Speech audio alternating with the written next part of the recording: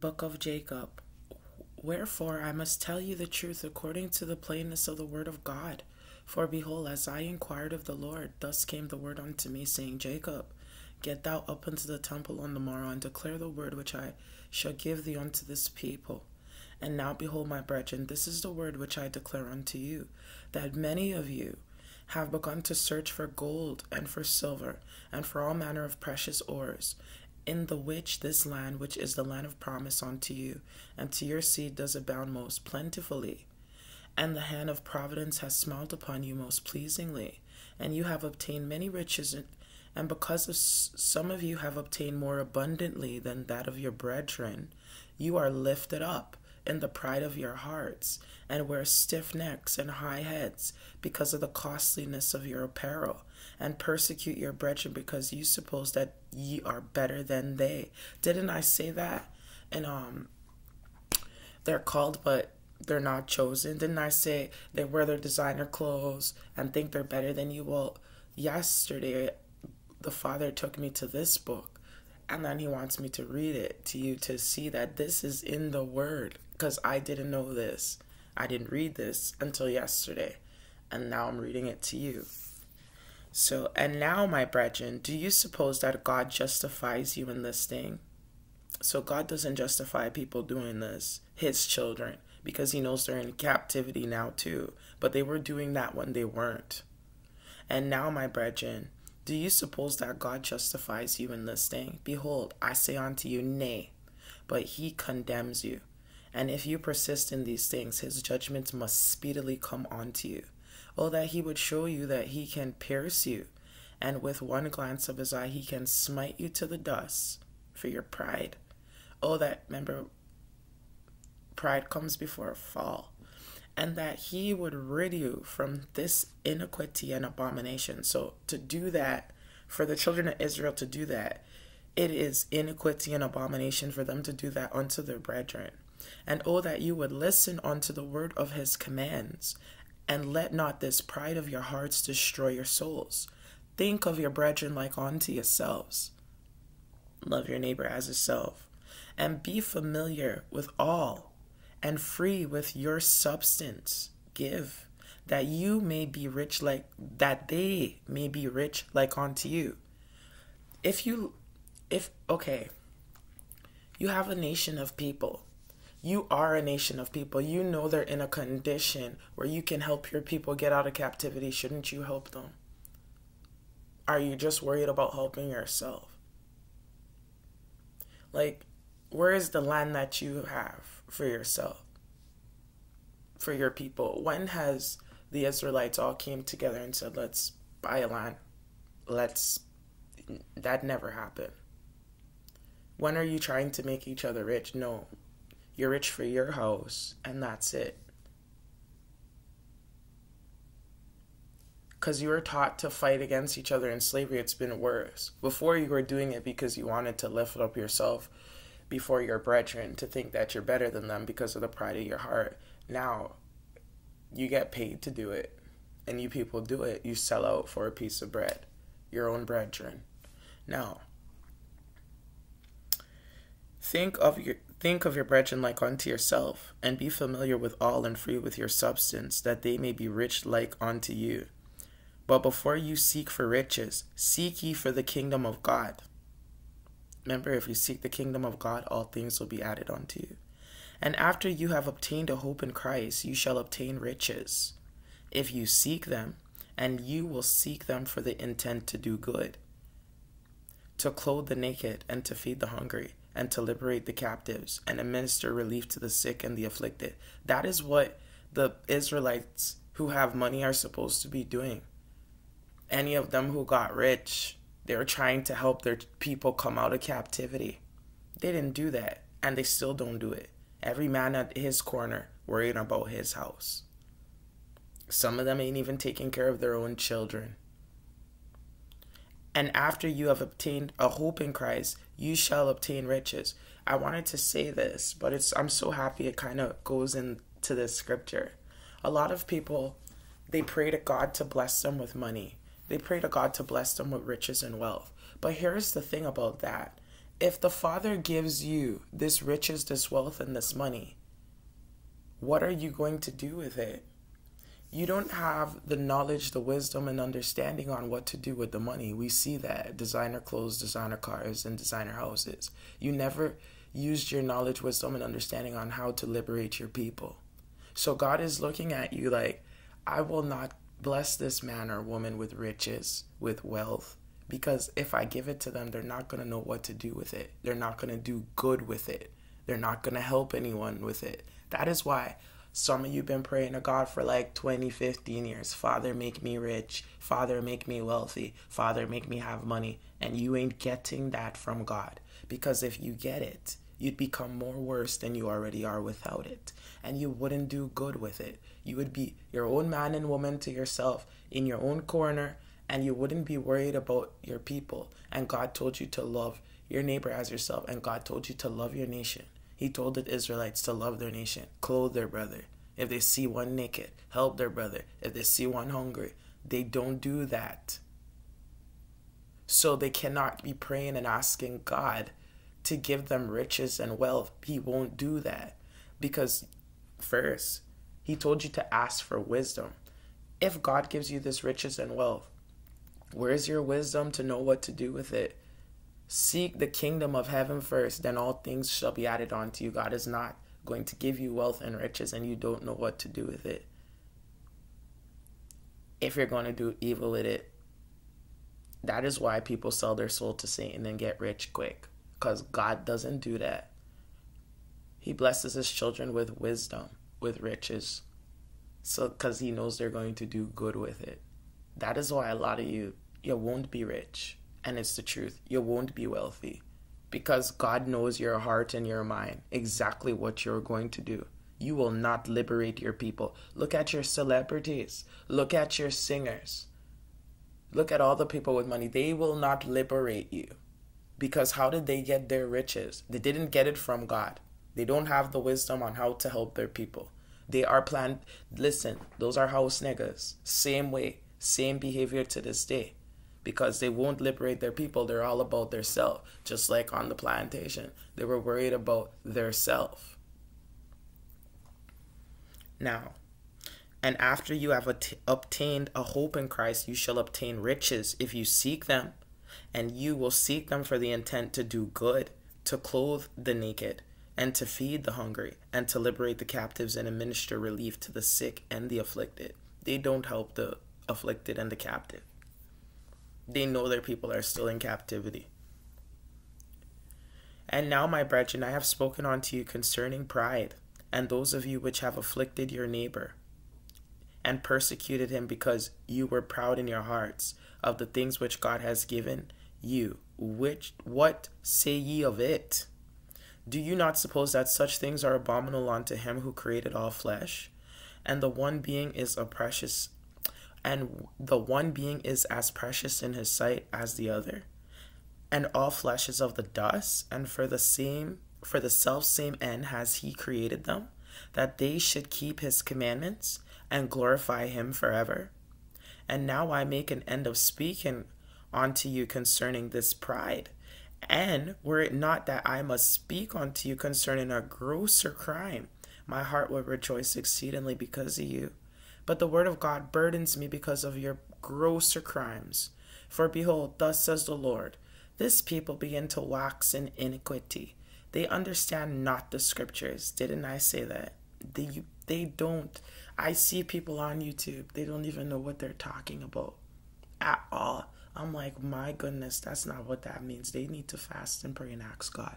They can't just be making up the scriptures and making up their own interpretations.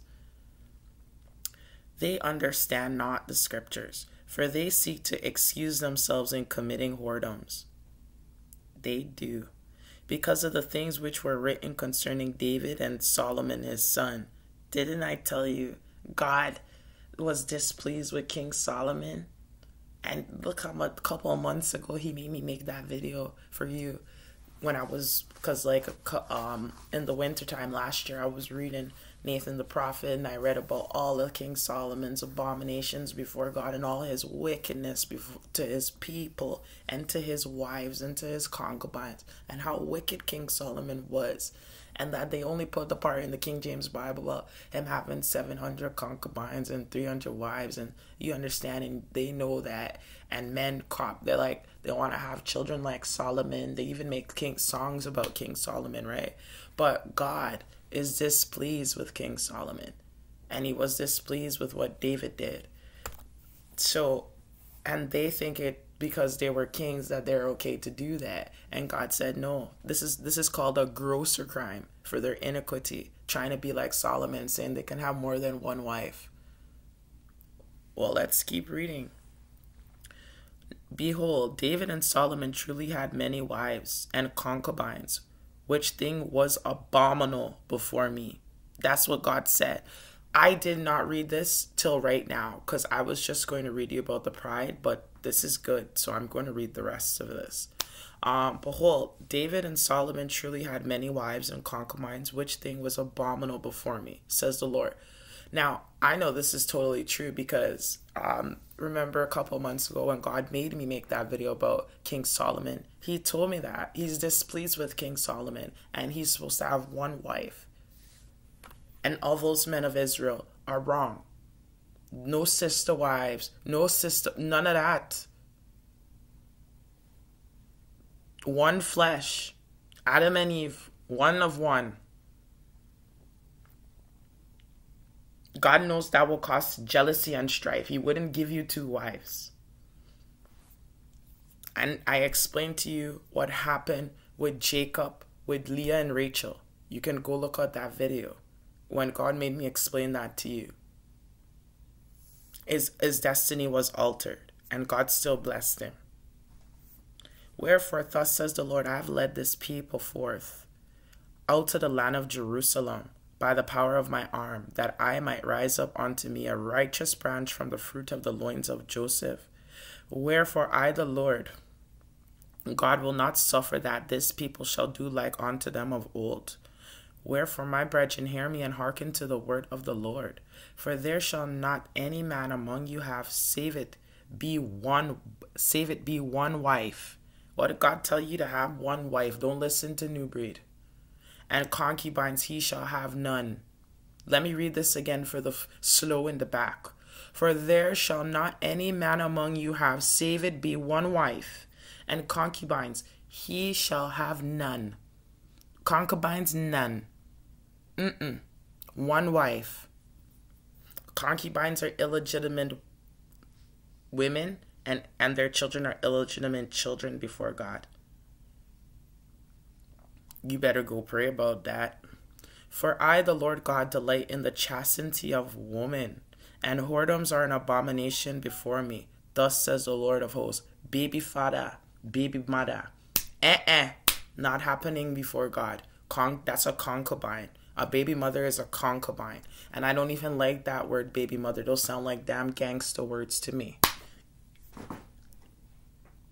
Wherefore this people shall keep my commandments, says the Lord of hosts, or cursed be the land for their sakes. So this is why the Israelites have been cursed. And this is why white media promotes baby mothers, baby fathers, and all those type of things. Can you not see that? Because of them. They want baby mothers. Which other nation you see doing baby mother, baby father like them? Ask the Chinese man's not doing it. He has a wife. Even the white man. The Indian man not doing it. You only. To curse yourself. For you to have no land. So, because you want concubines and you said it's okay. You can have sister wives. This is your destruction. You're in so much whoredoms. You have so much soul ties. You're a mess. For if I will, says the Lord of hosts, rise up seed unto me, I will command my people, otherwise they shall hearken unto these things. For behold, I, the Lord, have seen the sorrow and heard the mourning of the daughters of my people in the land of Jerusalem, because of you men, with your baby mothers and your concubines. Yeah, and in all the lands of my people, because of the wickedness and abomination of their husbands. Yeah, you Israelite men. So stop lying about you're supposed to have more than one wife. I even told you that even a year ago when I was walking and talking and explaining some things about soul ties to you. I mean, one of my subscribers who remembers that video, link it down below so you can watch it. This is real. You cannot stand before God with more than one wife, and God ain't dealing with your concubines. Just like you women, God ain't dealing with your baby fathers. You should have a husband. He doesn't like whoredom. That's whoredom.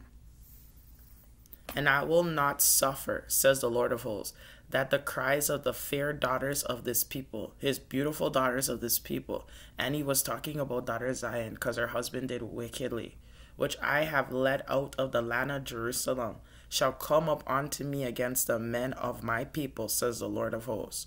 For they shall not lead away captive the daughters of my people because of their tenderness, save I shall visit them with a sore curse. Don't you see these men, these black men always getting shot down in the street? They don't know a curse is on them because they're whoredoms from their little boys.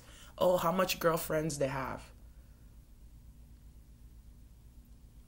If they break up with one girl, they're gone to a next girl. Some of them have 5 girls, 3 girls at one time. They're full of sin and soul ties. So you know, their mind is messed up, their emotions, their affections, their feelings, their thoughts, their soul, their spirit, their flesh.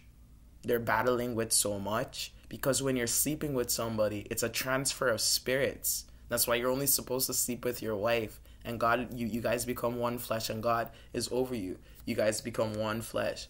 But when you're doing that thing, that sacred thing with other people, what do you think that's doing to you? That'll destroy you. You're only supposed to do it with your wife. It's not sin, and those spirits won't come on you. But when you're doing it with anyone else, whatever spirits they're carrying, you're gonna start carrying it. And worse if you're sleeping with more than one person. Do you know how destroyed you are? Now, for they shall not lead away captive the daughters of my people because of their tenderness. Save, God saying, because of the women are nice. These women, the black women, are tender. He's not making them do this to his daughters. Save, I shall visit them with a sore curse, even unto destruction. He's going to destroy these men, both baby mother and all this nonsense, and this gal and that girl. For they shall not commit whoredoms, like unto them of old, says the Lord of hosts. And now behold, my brethren, you know that these commandments were given to our fathers. Lehi, wherefore you have known them before. And you have come unto great condemnation, for you have done these things which you ought not to have done. You want to know why some of the books didn't make it in the King James Bible? It's because these people of Israel were doing these whoredoms, and they didn't want people to know. You think it was white people who first started taking out books out of the Bible? No, it was the Israelites, because of their pride. Ask the Father. It was them. Behold, you have done greater iniquities than the Lamanites, our brethren. You have broken the hearts of your tender wives and lost the confidence of your children, because of your bad examples before them, and the sobbings of their hearts ascend up to God against you. And because of the strictness of the word of God, which comes down against you, many hearts died, pierced with deep wounds. How many of the fatherless dads, fatherless children, motherless moms, how many of those children have they broke their heart? How many stories you see? And, oh man, I grew up without my dad. I grew up without my mom. This is what God said they've done to those children's hearts. And their cries came up before him, and he judging them man and them woman. They thought they were getting away with it. They can do baby mother, baby father, concubines. Listen how the word sounds, concubines. That sounds good to you? Over a wife? God is not dealing with concubines, and God is not dealing with your whoredoms. Repent.